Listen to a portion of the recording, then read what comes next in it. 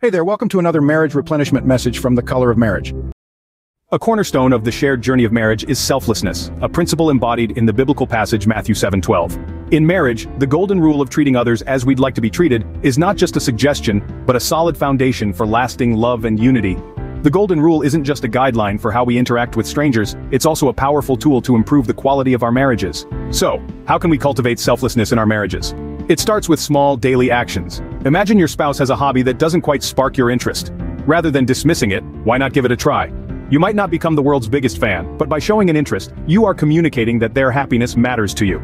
Consider their well-being in your everyday decisions. Perhaps it's as simple as choosing a restaurant for dinner or as significant as making a career move.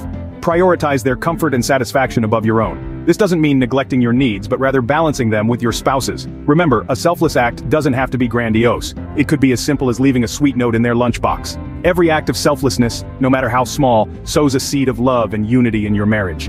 The rewards of selflessness in marriage are boundless. By looking out for your spouse's interests, you foster a deeper connection, a greater understanding, and a stronger bond. In this shared journey, every act of selflessness is an investment in your shared future. It's an echo of the golden rule, a testament to the words of Jesus, urging us to treat others as we wish to be treated. You and your spouse are in this marriage together, so make the best of it. Remember, the seeds of selflessness you sow today will bear the fruits of a fulfilling and loving marriage tomorrow. Keep this in mind and watch the transformation unfold. If you haven't already, please subscribe to our channel to see more videos like this. Also, if you agree with this message and feel others should hear it, please share and like it.